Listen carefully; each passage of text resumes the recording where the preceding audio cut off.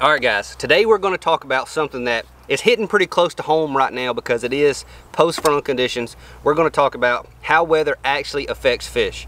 And the thing about bass fishing is, everybody says you cannot beat time on the water, you can't beat experience, and that's kind of true in bass fishing because it's not like a math-based deal. It's not something where you can really check up on it and see a lot of scientific proof behind it. All it is kind of what you've seen happen over the years and kind of what you have noticed that the fish kind of change based on weather and stuff like that. And whenever you can spend a lot of time on the water, like consecutive days, 5 or 6 days in a row, 3 or 4 days in a row, and see how the weather changes day to day and see how the fish kind of relocate during that week when you're spending all that time on the water, that's a really big key for kind of getting a feel for how these fish relocate. But we're going to kind of key in on number one, where I think the fish move to when we have post-frontal conditions like this, and also what kind of baits that I want to try to use to present my my bait to the fish in the best kind of scenario that I can for where I feel like they've moved to. So number one, when you have post-frontal conditions, a lot of times we have no clouds in the sky, the fish are going to have to get behind something. And that's a really big key, is they always are going to seem to want to go to cover, whether it be grass, super thick matted vegetation, or just any kind of stringy light grass, wherever they have. They're going to get on whatever they can. They're going to really pull up under docks. They're going to pull up under wood cover. They're going to get on the bigger chunk rock this time of year. Seems to me that whenever we have post-frontal conditions, they don't seem to get on the gravelly type stuff quite as good. They're going to want to be on those big bluffer type rocks because there's no clouds in the sky. They have to get behind something, and gravel rocks that are just spread on the bottom don't provide a ton of cover. They provide a really good opportunity whenever they're feeding. So like whenever we have cloudy conditions and the fish are really roaming, they want to be on that gravelly type stuff because they can roam around, they can see every bait, and the bait can't really have anywhere to hide from them. But whenever the bass themselves are trying to get in cover, they want the bigger, kind of bulkier rocks they can actually get under.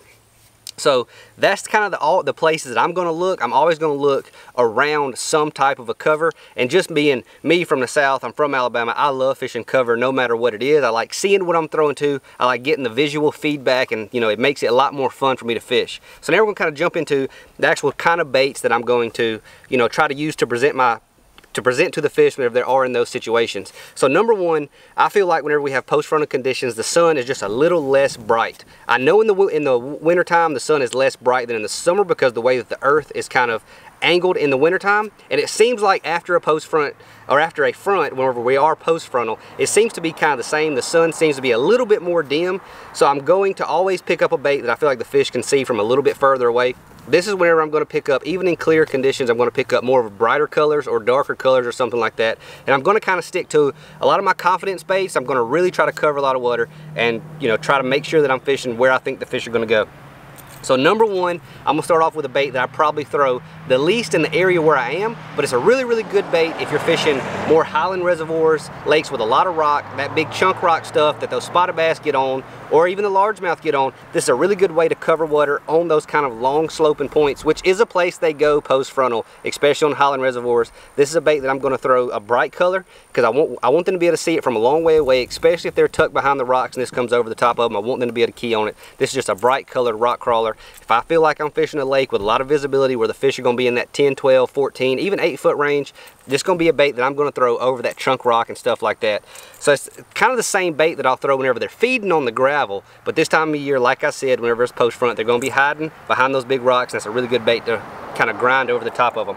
Now, one that if we have a lot more stained conditions, or if I'm fishing the Chattahoochee River, which I fish a lot, the fish just seem to live a little bit shallower on a lot more wood cover and stuff like that, I'm going to go to a spinnerbait, and that's going to be kind of one of the baits where I feel like I can get some of the biggest bites I can this time of year. And I'll oftentimes upsize to a single Colorado blade. This is just an example spinnerbait. I have caught some on this, but this is just a single Colorado. What that's going to do is help me slow it down. If those fish are around, the post of docks, they're around lay down trees, any kind of stumps, timber, anything like that, I want a bigger blade to kind of slow that bait down. I want them to be able to see it from as far as possible, and I want it to stay in the strike zone for as long as possible so those fish have as much time to eat it as they possibly can, because they're not in a huge feed mood post-frontal. So this is going to be a bait that I'm going to throw around any kind of wood that's more vertical, and I'm going to want it to kind of hang there for a long time. So upsize the blade. Chartreuse and white is a really good color just so they can see it from a little bit further with that less light penetration. So this is just another really good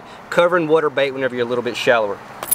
This is also whenever it's early in the year like it is right now, where we're in mid-October and the water temp is not super cool yet. This is going to be a time of the year where whenever that post front comes through or that front comes through, I feel like a buzzbait can catch a really big fish this time of year. It's going to be kind of the same thing. I'm going to grind it around, you know, any kind of wood, any kind of rock, stuff like that. This is not a bait I throw whenever the water temp's like 50 and we have a cold front, or even when the water temp's like 55 and we have a cold front. This is not going to be a bait that I throw. But the first cold front of the year, this is going to be a bait that I almost always throw. I'm gonna keep it on the front deck. I get a lot of really big bites like this. Even whenever we have no clouds in the sky, I'll throw it all day. We also, this time of year, whenever we have these fronts, we have really pronounced shade lines, and what that does is it gives those fish kind of a place to kind of pull up, get out of the sun, and kind of roam around and still have a little bit of a feeding window. So I'll throw this over seawalls with a shade line, any kind of stumps or anything like that. It's kind of going to be the same kind of a, you know,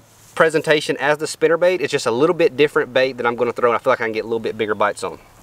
Now, y'all seen me all summer long. That's typically whenever we have clear water in the summer. Whenever it's a lot warmer, I'm going to throw that kind of a creature bait style. Y'all see me flipping a D-bomb a ton. You know, this year on the Elites, just fishing around home, all that type of stuff, I flip a D-bomb a ton.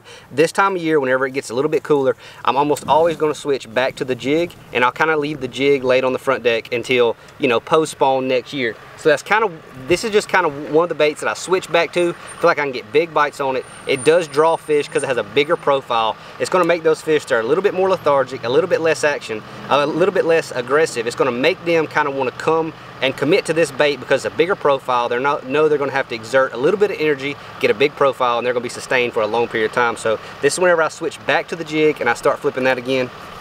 So also another thing that I do is whenever I'm covering water shallow, if I feel like that spinnerbait is just not getting quite deep enough, I'll pick up a Spro Little John. I'm going to stay with the bright colors like this right here. I think it's called Sunny Brim. It's a really natural colored chartreuse, regular Spro Little John. This is one that I'm going to throw around stumps, the big bluff rock, anything that's in that depth range at 6 foot or shallower. I'll even throw this thing up around dock posts and stuff like that in 2 feet, anything like that. That's going to be kind of where I'm targeting those fish. They're just a little bit shallower than I do those kind of the same fish that eat that rock crawler. Now, another thing, whenever you get a little bit later into the year, this is primarily on more clear water, and whenever you have colder water, I'll kind of switch this out with that buzz bait. This is a Spro mixed stick.